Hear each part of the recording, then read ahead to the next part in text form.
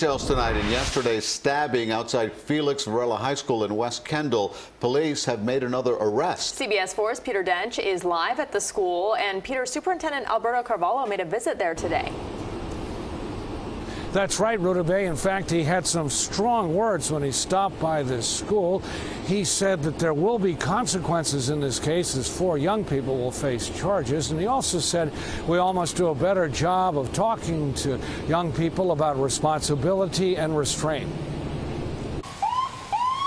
One day after the sound of police sirens at Felix Varela Senior High School, when 3 boys are stabbed, security has stepped up. It's really crazy what happened, you know. I wouldn't really expect it, especially since they didn't go to our school, you know. And it's, I hope it doesn't happen again. I hope they increase security, and it's really wild. It's terrifying what people can do. It happened, police say, when 3 teens who do not attend Felix Varela came to the school for a confrontation and picked a fight with a student sitting in his car. The 3 teens were stabbed when a student pulled out a knife as school was being dismissed. Inside the school, not really many people get in there, during school hours, but after school, yeah, it's pretty dangerous. Police say the teens all knew each other. This should never happen.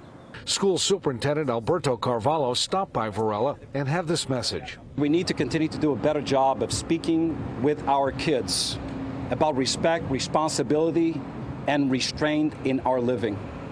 Violence cannot be the answer. Police have charged a 15-year-old with possession of a weapon on school grounds. His name has been revealed, but because of his age and the circumstances, CBS 4 has chosen not to identify him at this time. Questions have been raised about whether he was defending himself.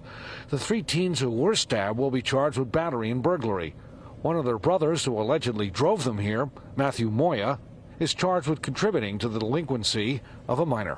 The best and most effective tool continues to be mental alertedness. The ability to speak with individuals about the behavior, the thoughts, the plans that some students may have.